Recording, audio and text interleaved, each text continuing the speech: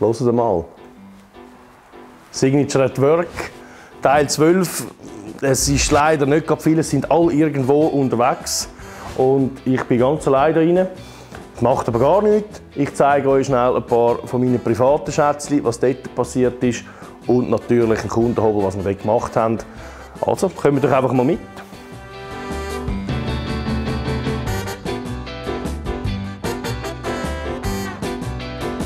Ja, da sind wir wieder mal im Heiligtum eigentlich. Wieso hat man mehr als ein Töffel? Das ist einfach erklärt, und zwar, weil immer es ist irgendetwas. Nicht nur bei euch, sondern natürlich auch bei uns. Und bei uns ist es ganz schlimm, weil wir haben mit Kundenhöbeln zu tun, wir machen das, dort, da. Und wenn wir dann am Freitagabend mal spontan eine Ausfahrt machen oder am Samstag, dann denkst du, ja, jetzt nehme ich die Caravelle, nimmst dafür, oh nein, ist ja noch gewesen, oder?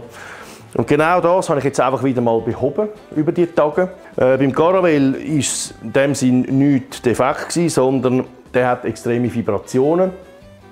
Das ist immer so eine 50-50 Chance, und bei dem habe ich jetzt einfach mal probiert, ob man am Schwungrad etwas fein wuchten kann. Hat wohl ein Stück weit funktioniert, aber nicht ganz so, wie ich mir das erhofft habe. Ich habe dort recht viel Zeit investiert, um das zu testen, mit Gewicht, mit Zusatzgewicht, mit Erleichtern, mit Schwungmasse irgendwo hersetzen und so weiter. Es ist besser, aber das Problem ist halt wirklich Kurbelwelle, was für ein Kolben. Also das Gewicht ist enorm wichtig. Im dümmsten Fall ersetze ich jetzt hier die Kurbelwelle durch eine andere. Aber auch dort hat man natürlich immer so eine 50-50 Chance. Sonst ist der mega schön Zweig, er ist super zum Fahren, ansonsten hat er richtig schön Kraft und alles. Hier der berühmte Steilwandhobel, der ist natürlich prädestiniert für Burnouts und genau so ist es auch gekommen.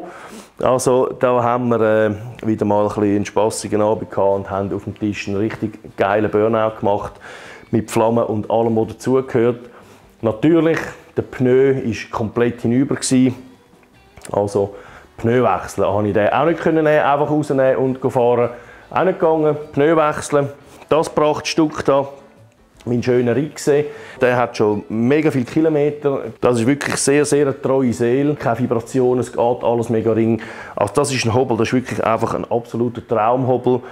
Im Erstschlag wunderschöner Zustand. Aber natürlich, durch die endlos vielen Kilometer, ist die Kupplung hinüber gewesen. Wenn man dann vom ersten, zweiten geschaltet hat, hat sie dann so leicht geschliffen.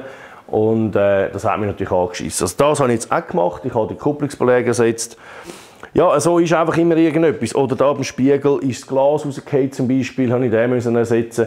Es sind einfach immer so kleine Sachen. Das Zeug einfach auch wieder mal putzen ist sehr wichtig und Öl kontrollieren und das ganze Zeug. Dann haben wir noch meinen alten Reisehobel. Das geliebte Stück. Der ist soweit eigentlich parat. Wir sind ja auf die Tour mit dem Buba. Also der wird nicht mehr für das gebraucht, was ich ihn damals mal gebaut habe. Im Moment steht er halt auch einfach da. Aber der ist ansonsten ist der parat. Also ihr seht, es gibt immer ein bisschen etwas zu tun. Das ist natürlich einfach so. Also die Wochenende gehen sehr viel drauf. Am Samstagmorgen tue ich noch gerne ein bisschen für meine Sachen ein bisschen schrauben. Das ist absolut der Lifestyle, der dazugehört. Schrauben, fahren, schrauben, fahren, schrauben, fahren. Das wiederholt sich die ganze Zeit. Ja, sehr gut. Sehe ich da was Orangenes da stehen? Ganz mein Ciao! Ja. Affengeil, ja, das ist mein erster Ciao. Ein C7E mit Original-Lämpchen. Leider nicht mehr Erstschlag. Das ist ein bisschen schade. Aber ich habe jetzt gefunden, ich muss mal einen Ciao haben. Aber es ist natürlich mega geil. Vielen Dank, Reto, an dieser Stelle. Es ist wirklich ein Prachtstück. Aber C7E mit einem speziellen Motor, der aussenliegende, also eine elektronische Zündspuren hat. Eine elektronische Zündung von Haus aus. Von dem her noch etwas Spezielles und darum konnte ich nicht Nein sagen. Wer noch etwas für dich hat, dann ciao. Ja? Die sind super bequem und schön leicht. Ich weiss nicht, die haben 40 Kilo oder so, das ist super, die sind geil. Also, aber trotzdem natürlich haben wir hier noch ein Projekt, das wir machen dürfen für einen Kunden, ein Maxi S. Leider regnet es heute, da können wir es nicht in der Sonne anschauen. Ein perlweißer Effektlack eigentlich, schön. In der Sonne kommt das mega gut zur Geltung. Also das ist ein komplett Neuaufbau. Ein Motor sowie natürlich frisch lackiert und alles. Die ganzen gedrehten Stängel hat jetzt zum Beispiel der Kunde mitgenommen. Er hat gesagt, das gefällt ihm, das will er dran haben. Was jetzt bei dem noch speziell ist, ich sehe es, da oben hat es ein paar Kabel mehr. Das ist aus einem einfachen Grund, er hat da Bremslichter wählen. Das sind kleine Sensoren, da oben im Hebel innen eigentlich, in der Halterung vom Hebel. Und dann geht es da drauf, natürlich das Projekt für den Cyril, weil es hat mir noch viel zu viel Kabel dran. Ist klar, das kennen wir als altes Thema. Dann ein weiteres Special ist natürlich da die Fußrasteranlage, wo wir dahinter an die Motorhalterung gezogen haben. Gleichzeitig gerade einen Seitenständer und das ist eine extrem geile Sache, weil der Seitenständer kommt relativ weit raus, das heisst, er ist richtig stabil.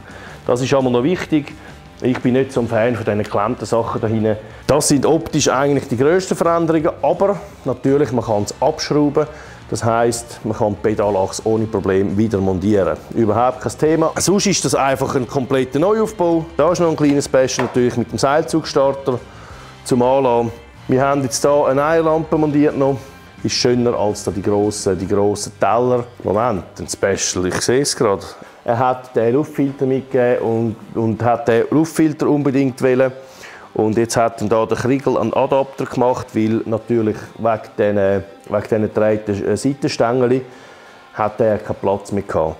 Und bevor man jetzt da den Luftfilter neu erfindet, hat er da so ein Doppel-SI gemacht mit der Halterung für den Luftfilter. Kriegel, das hast du gut gemacht.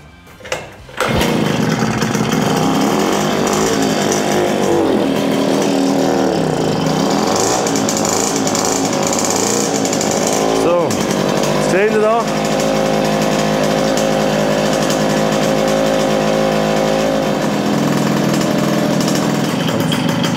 Da, Abstellknopf. Da seht ihr, wir erfüllen fast jeden Wunsch. Ich finde es sehr eine gelungene Sache, sehr schönes Projekt. Die Jungs sind nächstes Mal dann wieder dabei.